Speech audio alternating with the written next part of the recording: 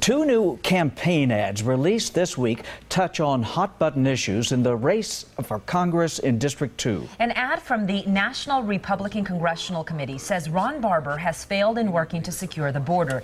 In this TV spot, you see former Congresswoman Gabby Giffords' lobby group, Americans for Responsible Solutions, attack Martha McSally. It criticizes her for opposing new gun background check laws. Justin Schecker with a closer look at these two ads. Martha McSally's campaign is on the record calling her pro-Second Amendment. Her deputy campaign manager told ABC News in April McSally's focus is, quote, enforcing background check laws already on the books, not expanding those laws that will do little to prevent violence and infringe on the rights of law-abiding citizens. The relationship was over, and he got a gun, and he shot her and my husband. McSally says this latest attack ad from Americans for Responsible Solutions needs to be pulled off the air immediately.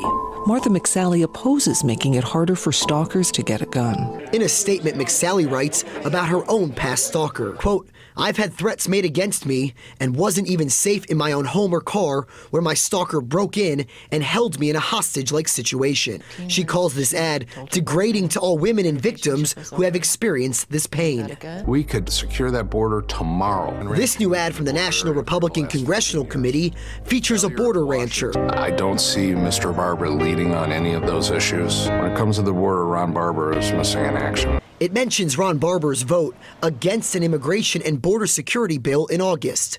A Barber campaign spokesperson called the vote pure political theater, adding he stood up to the feds when they tried to get rid of our radar system to detect drug smugglers and when they tried to reduce the number of agents working on the border.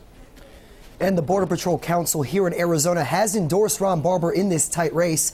As for the McSally ad, her campaign will not give us any more details about her past stalker. We'll continue to fact check all these attack ads as we move closer to the November election. Stella? Justin, thank you.